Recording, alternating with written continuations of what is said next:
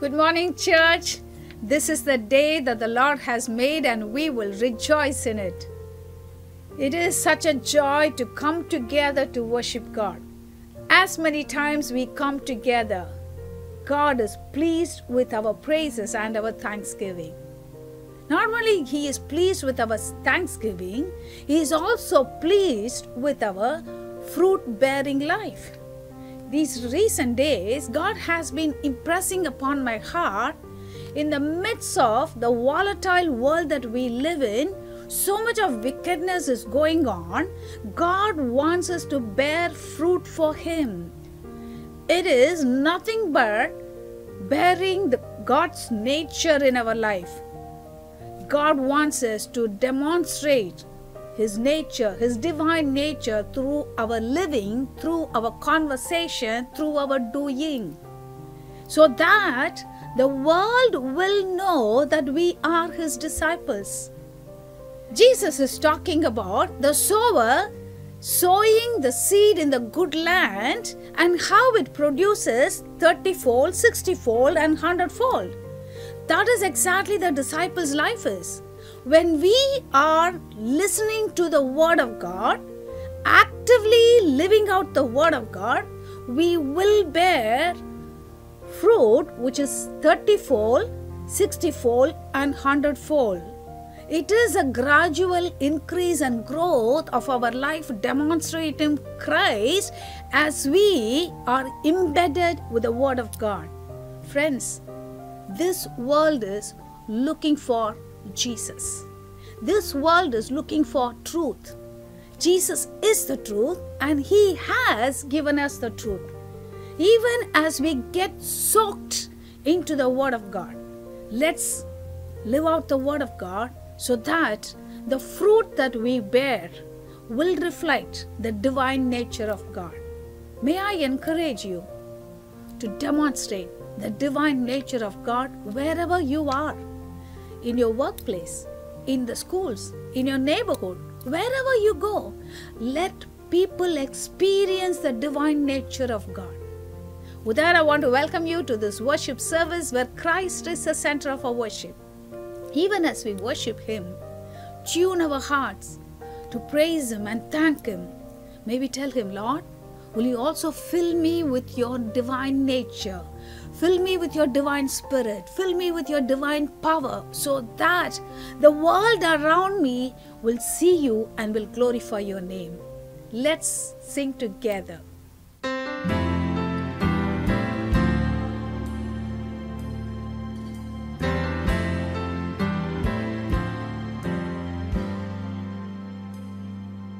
Thy loving kindness is better than life.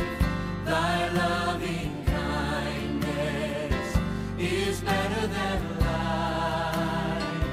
My lips shall praise Thee, thus will I bless Thee. I will lift up my hands unto Thy name. I lift my hands up unto Thy name. I lift my hands up unto Thy name. My lips shall praise Thee, thus will I bless Thee. I will lift up my hands unto Thy name. Thy loving kindness is better than life. Thy loving kindness is better than life. My lips shall praise Thee, thus will I bless Thee. I will lift up my hands unto Thy name. I lift my hands up unto Thy name. I lift my hands up unto Thy name. My lips shall praise Thee, thus will I bless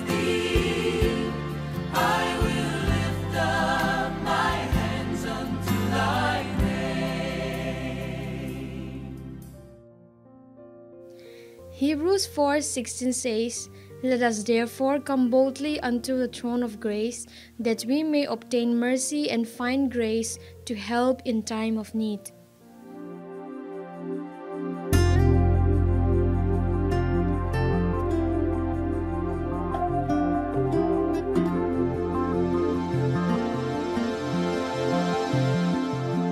You are filled with compassion and mercy and grace, with your banner of love over me. I am longing to see you one day face to face, and to be with you endlessly. Lord, how lovely you are to me. Love me, Lord, you are all to me.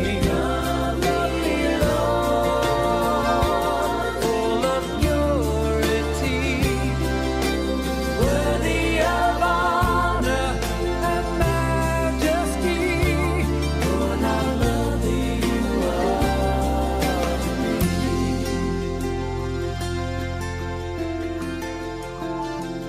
You are bright as the sunrise and fairest of all. Unto you all the glory will be. You are God of creation and Lord of my life. I will worship you faithfully. Lord, how lovely you are to me. Love me, Lord, you are all to me. Love me, Lord, full of purity, worthy of honor and majesty. Lord, how lovely you are to me. We will worship the name of the holiest one. We will worship your excellency. We will give you the glory for things you have done, and be thankful eternally. Lord, how lovely you are to me. Love me, Lord, you are all to me. Love me, Lord, full of purity, worthy of honor and majesty. Lord, how lovely you are to me.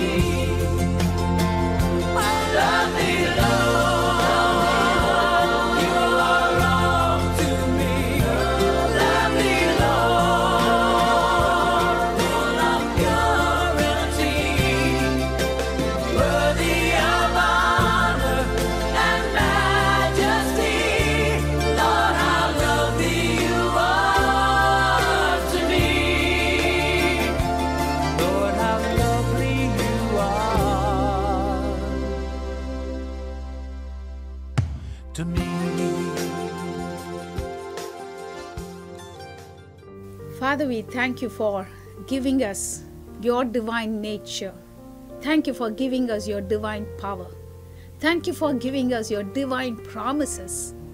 Father, I pray that you will empower us to live out the life that we have in Christ Jesus, so that the world around us will know who you are and will worship you, will come to know you, and will have a relationship with you, Lord. Lord, I pray that you will help us to be people who will continuously bringing forth that beautiful fruit of divine nature, and help us to be a channel of blessing to people all around us, Lord Father. Father, even as we spend some more time listening to the Word of God, I pray that you will speak to us. Father, I pray that help us to have an attentive ear, active heart of learning and living out what we hear, so that abundant fruits will come out of our life. Thank you for the privilege of listening to your word. In Jesus' precious name we pray. Amen. Friends, we continue to study the Gospel of Mark, and God has been talking to us in many, many ways. Let's ask the Lord, Lord, not only we will have attentive ears, but also we will have retentive mind and heart that will help us to activate our living, that will demonstrate God's truth through our life. It's a privilege that we have Brother Vijay Benjamin to come and share God's word with us. As he shares God's word, may we ask the Lord, Lord, speak to me and help me to obey you. Brother Vijay Benjamin. Good morning, church, and welcome to this beautiful Sunday morning where we worship Christ, our Lord and our Savior. Imagine if Jesus were to come to your home, what's the most important thing that will keep you busy? Imagine if you had one excuse to tell Jesus to discouraging him from coming, what would that be? And if Jesus came unannounced, what will surprise or shock him the most? Keep thinking about these questions as we go along. As we go along our study from the book of Mark, let's look at the journey so far. As we began the book, we looked at the beginning of the gospel of the kingdom. And very quickly we realized that Mark is not wasting any time. He's talking about the kingdom and he's saying that the kingdom is here and now. And how missions is all about bringing heaven to earth instead of sending earthlings to heaven. The next week when we saw about the baptism of Jesus, we looked at the 5 relational dynamics for missions. Identifying with humanity, awareness of the divine acknowledgement, empowerment of the Holy Spirit, the supernatural guidance of the Holy Spirit, and the eminent victory over darkness. We next saw how Jesus called his first disciples, and we looked at the call of God and our response. And it was amazing to see how Jesus chose ordinary and perhaps even the unqualified, setting a precedent that the gospel and the kingdom is open to all as long as we obey the call. And last week, we had a wonderful message titled Astonished and Awakened, where we looked at how going beyond astonishment, we must look at obedience. How there is a rebellious group of people, and ironically it's called the church, and how we need to unlearn to move from the darkness to light. Today, as we gather to reflect on the transformation power of Jesus, we look at this portion of scripture where Jesus goes to Simon Peter's house. Our focal passage is from the Gospel of Mark, chapter 1 and verses 29 to 34. As we dive into this passage, let's explore the profound impact of Christ's presence in our lives and in our homes. Let me read for you Mark chapter 1, verses 29 to 34. As soon as they left the synagogue, they went with James and John to the home of Simon and Andrew. Simon's mother-in-law was in bed with a fever, and they immediately told Jesus about her. So he went to her, took her hand, and helped her up. The fever left her, and she began to wait on them. That evening, after sunset, the people brought together to Jesus all the sick and the demon-possessed. The whole town gathered at the door, and Jesus healed many who had various diseases. He also drove out many demons, but he wouldn't let the demons speak because they knew who he was. When we look at this particular incident of Jesus going to Simon Peter's house, it's very, very amazing. And today, this message, I've split it into 3 things. The first one is when Jesus comes home. Let's look back. Last week we saw about what happened when Jesus, on the day of Sabbath, went to the synagogue and how he healed a demon-possessed man and how there was a little hue and cry about that. While people were astonished they were not awakened. What Jesus did and what people saw, they were curious, but it did not lead them to the truth. In fact, many times it happens that curiosity can take us away from the truth. And so we find that when Jesus decides to come, you must look at the language that Mark uses, and you'll always find that Mark is always in a hurry. And he will use words like, as soon as they left, immediately. Right? And it always finds that when Mark is writing the gospel, there is a lot of movement. There's a lot of movement and a lot of speed. And that comes very, very clearly in the book of Mark. And so the first thing that Mark tells us is that as soon as they left the synagogue, they went with James and John to the home of Simon and Andrew. Peter, whose original name was Simon, Simon and Andrew not only brought their friends James and John home with them after church, but they also brought Jesus home. Now this is a good example for us to follow. And the idea here is this: don't leave Jesus at the church.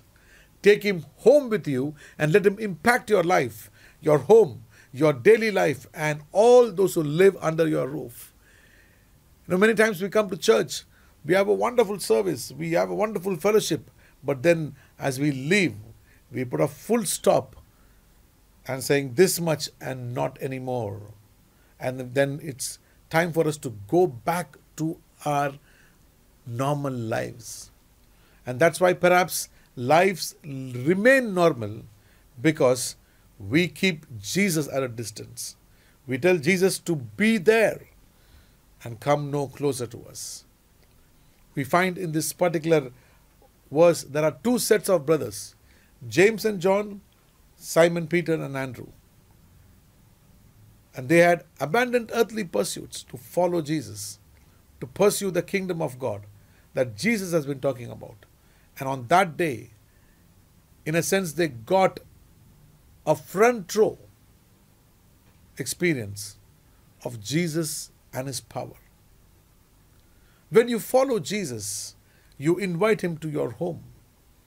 You will get to a one-on-one, a closer walk with Jesus. You're going to see Jesus like never before. He may do amazing things in your life and in the lives of others because of you. The question is, are you going to be having difficult times?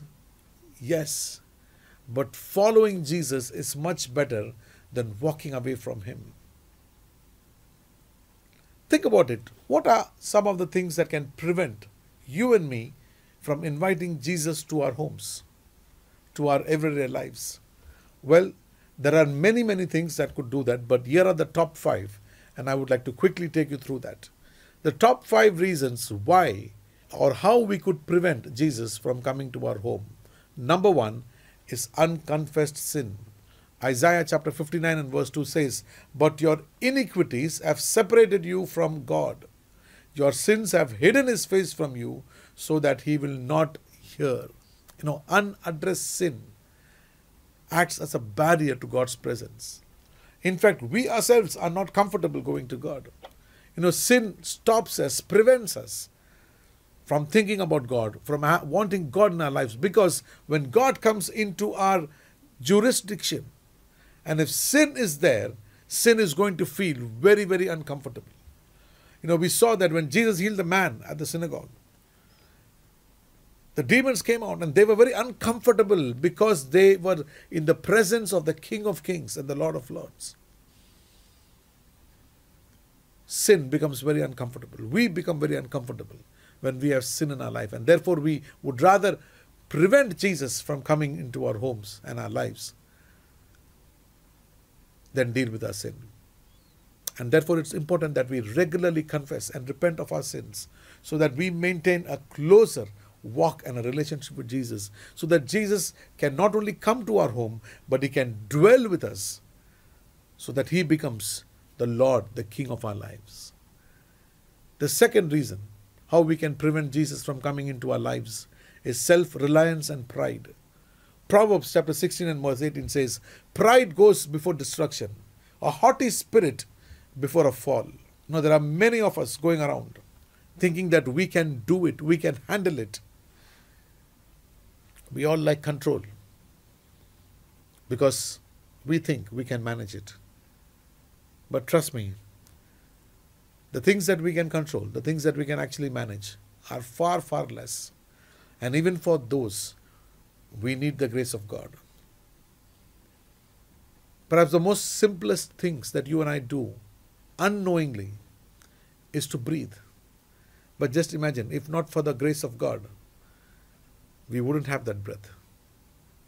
Relying solely on one's abilities and achievements can and will lead us to pride.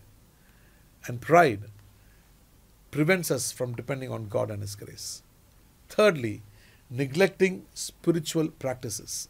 Revelation chapter 2 and verse 4 says, "Yet I hold this against you. You have forsaken the love you had at first." Jesus is our first love. But it's possible that over time, over continued negligence, with unconfessed sin, with pride in our heart, we can forsake our first love. Neglecting prayer, feeling uncomfortable in prayer, not spending time studying the Word of God. When fellowshipping or fellowship becomes a burden in our life, these are signs that we are leading towards spiritual apathy. We got to prioritize these practices. Many times we indulge in spiritual disciplines out of convenience and not out of conviction. But it's very important for us to understand that even if we don't feel like, we got to kneel down and pray. Even if we don't feel like, we got to take the Bible and study it.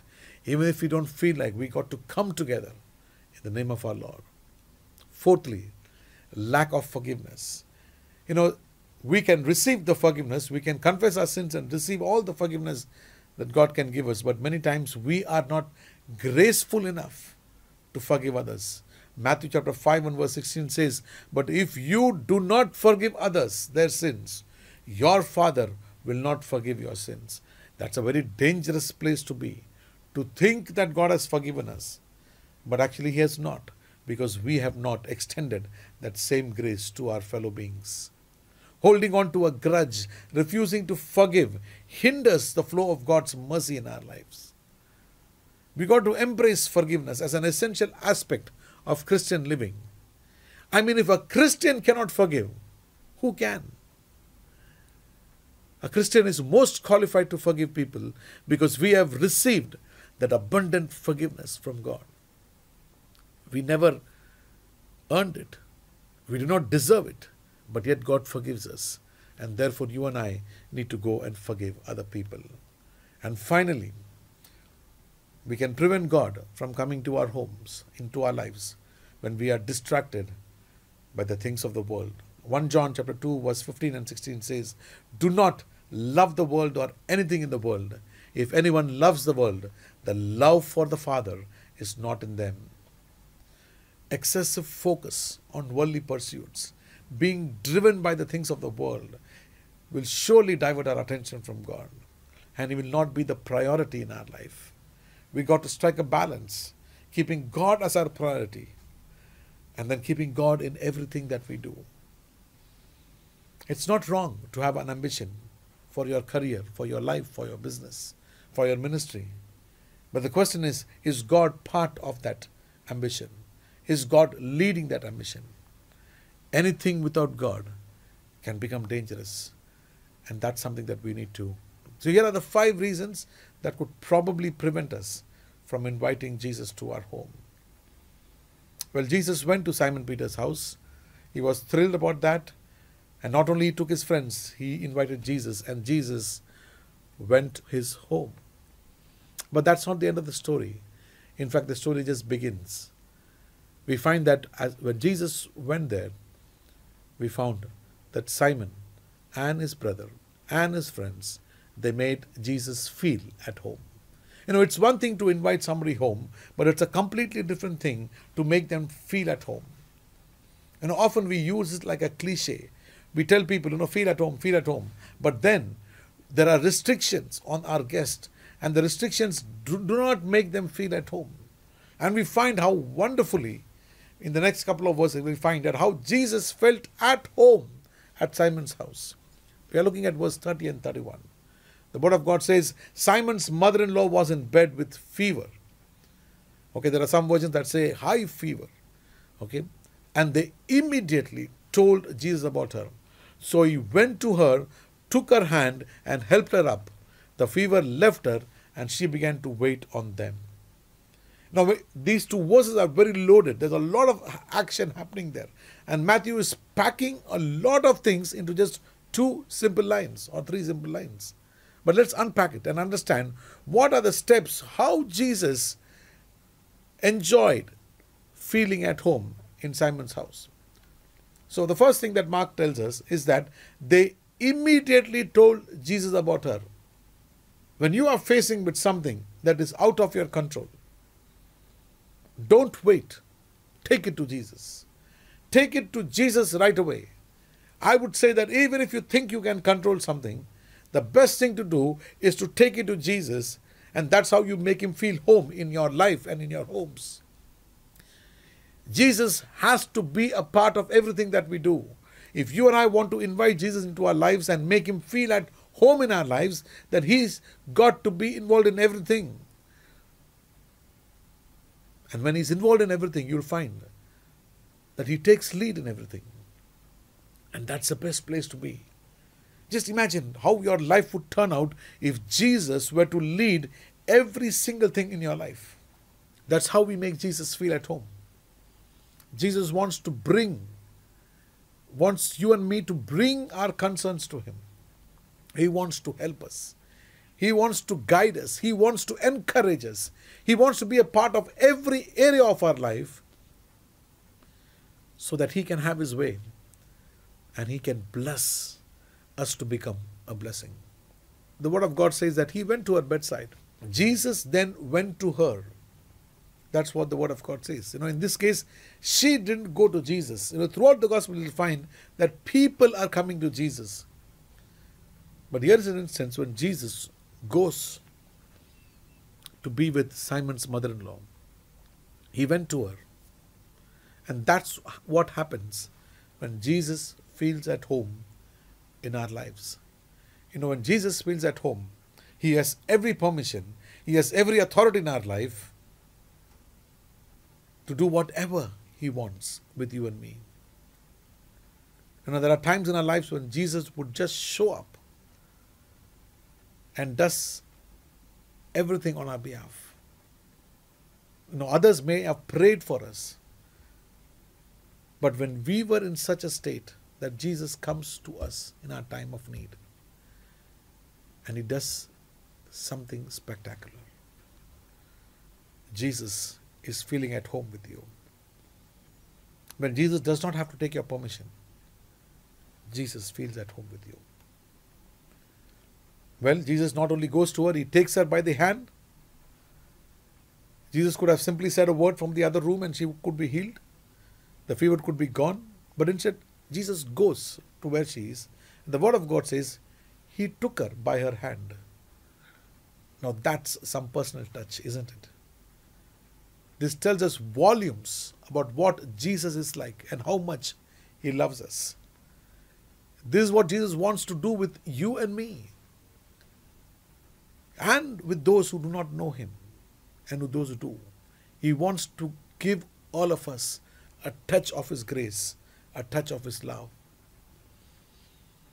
Maybe right now Jesus is waiting for you to allow him to feel at home in your life. I don't know what walls you have created for Jesus to feel like a guest in your home and not feel at home. If you allow, if you make Jesus a part of your life, and if he feels at home, your life will turn upside down and it will be a wonderful life. Mark goes on to tell us that Jesus took her by the hand and he helped her sit up. Some translations would say raised her up. Now the Greek word for helped her sit up or to raise her up is a word called egiren. I hope I have spelled it right. pronounce it right. It's called Egiren, Egeiren, and which will be used again by Mark when he describes Jesus raising a little girl from the dead in Mark chapter 5 and verse 41-42. And Mark will also again use it to describe Jesus' resurrection. Egiren. Jesus helped her sit up. In each case, it is God's power that makes these miracles possible. And this in many ways is a foreshadow of all that is to come. So Jesus goes to her and he lifts her up, and then the fever leaves. After Jesus took her by the hand and raised her up, we are told that the fever left her. The healing was immediate, just like at the synagogue an hour or probably two earlier. Jesus had commanded an evil spirit to come out of the man, and it did. That same authority and power was now being applied to Simon's mother-in-law for the fever to get out. Whether in the spiritual realm or in the physical realm, whenever Jesus issued a rebuke, the effects were immediate. And how immediate was it? Well, Mark says, the fever left her, she got up and she prepared a meal for them. In some translations it says she began to serve them or wait on them. But this is something we got to be clear. She was completely healed. Her symptoms were gone. There was no recovery period. One moment she had been too weak to do anything but lie down. The next she was on her feet, full of energy, ready to help prepare the dinner or the lunch. It was as if she had never been sick. We are told that she began to prepare a meal and serve them.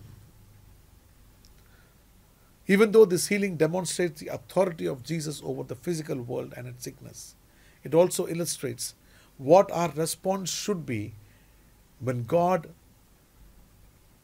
heals us, or when God blesses us, or when God breaks into our life with something amazing like this. It challenges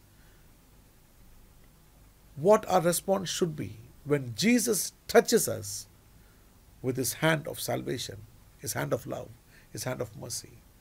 This miracle reveals that God meets us at the point of our need so that we may serve him and we may serve others. But it all starts with Jesus coming home. And it continues as Jesus begins to feel at home in our lives. How often has God touched our lives and then we don't do anything with that blessing or that opportunity? That's a very, very sad place to be. When God has done the unthinkable and we would not respond to God in love. Thirdly, Jesus comes home, Jesus feels at home, and thirdly, Jesus makes our home into his home. Jesus healed Peter's mother-in-law. I'm sure after that they ate lunch, talked about what happened at the synagogue with the demon-possessed man, probably talked about healing Peter's mother-in-law, and probably, these two sets of brothers, they had so many questions, and probably they discussed the events and some of the things that are, were connected about the kingdom of God. And then the afternoon moves on, and then Mark begins to tell us in verse 32. It says, what happened that evening after sunset.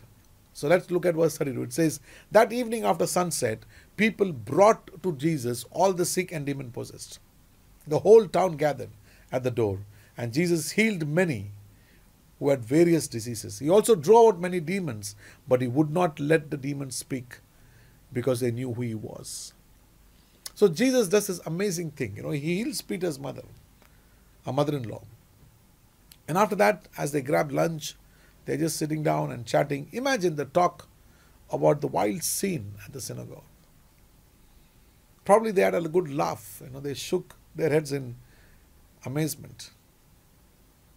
And of course, they should have discussed about how Jesus healed Peter's mother-in-law. I mean, Would you not?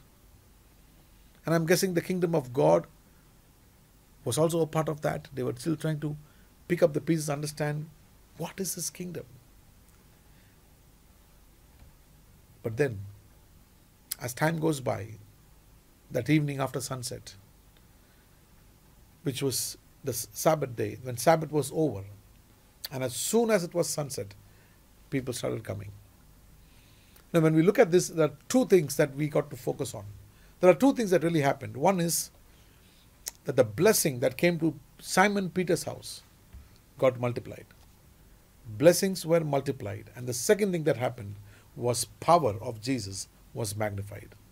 So let's look at the first part. Blessings were multiplied. Look at the things that Mark tells us. People brought to Jesus all the sick and demon possessed. Well, if you are not able to understand what does the word all mean, he further helps us to understand. Mark says, the whole town gathered at his door. Now suddenly all becomes a big number. And then he says, Jesus healed many who had various diseases.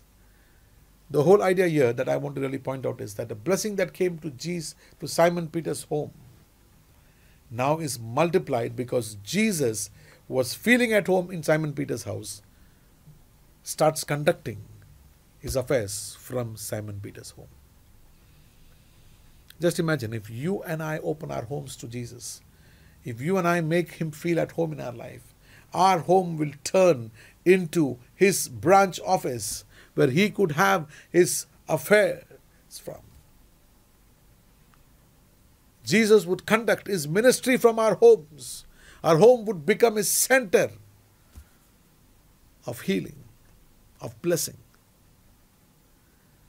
Jesus had many people came and Jesus blessed them and healed them. The second thing that happened was his power was magnified. He also drew out many demons, they say, but he also told them, don't speak. And so many people experienced the power of God. And what started with one man with an evil spirit in the synagogue, that one incident led to Jesus coming to Simon Peter's house, and now the entire town was experiencing his power, his blessing, his authority.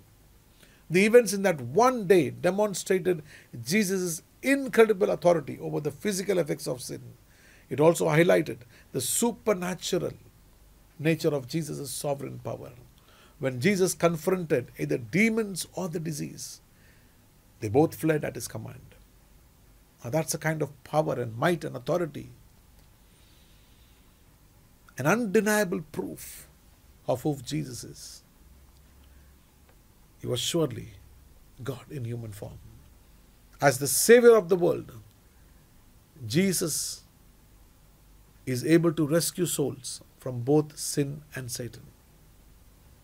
As the resurrection and the life, Jesus has the restoring power over both the physical and the spiritual. As the Redeemer, Jesus is able to redeem both the soul that is lost and the body that is decaying. Jesus was making his home at Simon's house. The kingdom indeed had come to Simon's house. When was the last time Jesus made his home at your place? He was not welcome at the synagogue. He was not completely at home in the synagogue, but he could make it to your home today. Maybe right now. We want to make Jesus comfortable in our church. But he is not interested in meeting you here. Jesus wants to come with you and me to our homes this day. And he wants to come and be a part of our lives, be a part of our lunch plans, our plans after that. He wants to be involved in everything you and I do, so that when he feels at home with our lives, our homes, our home becomes his home. What would it take for us to give Jesus his rightful place in our life. Shall we bow down our heads and close our eyes and look to the Lord in prayer? Father Lord, we want to thank you, Lord, that you are not a God who's out there.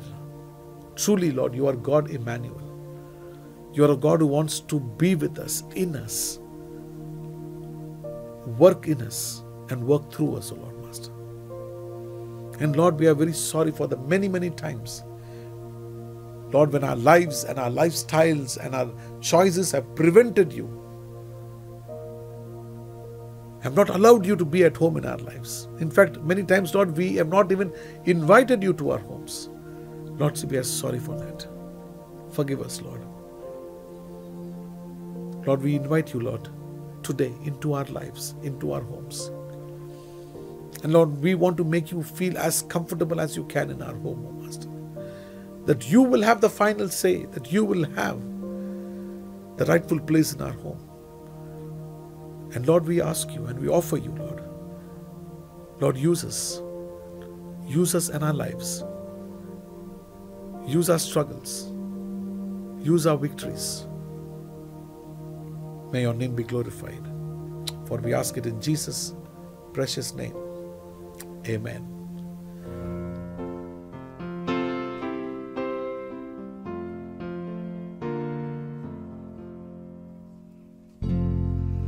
You laid aside your majesty, gave up everything for me, suffered at the hands of those you have created. You took all my guilt and shame when you died and rose again. Now today you reign in heaven and earth exalted. I really want to worship you, my Lord. You have won my heart and I am yours forever and ever. I will love you. You are the only one who died for me, gave your life to set me free. So I lift my voice to you in adoration.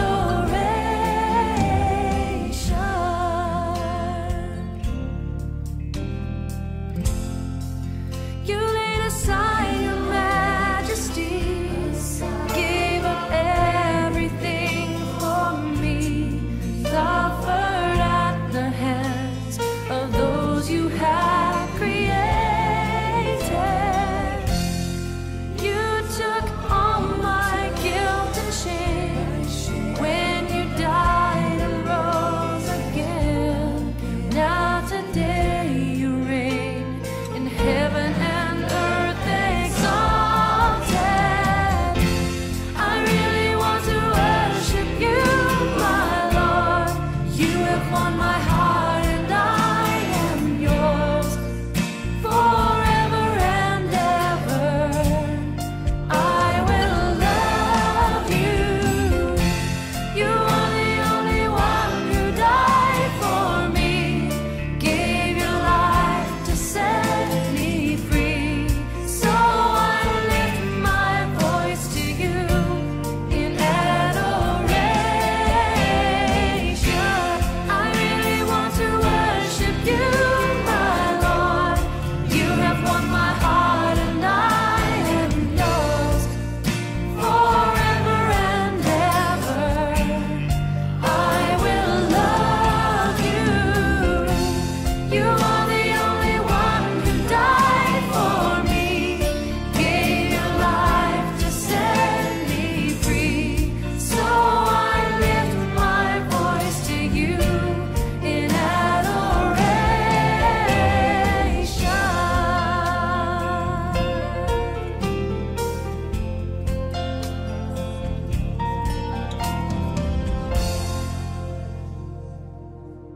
Friends, Jesus desires us. He desires our lives, our homes, our challenges, our struggles, our victories, our celebrations, our parties, our fellowship, everything. God wants to be a part of all that. The question is, will we invite Him, make Him feel at home, and allow Him to make our home His home. And now, unto Him who is able to keep us from falling and present us faultless at the throne of grace, may the blessing of God the Father, the Son, and the Holy Spirit rest and abide with us now, and even as we go back home, that He will abide with us and in our homes now and forevermore. And all of God's people said, Amen.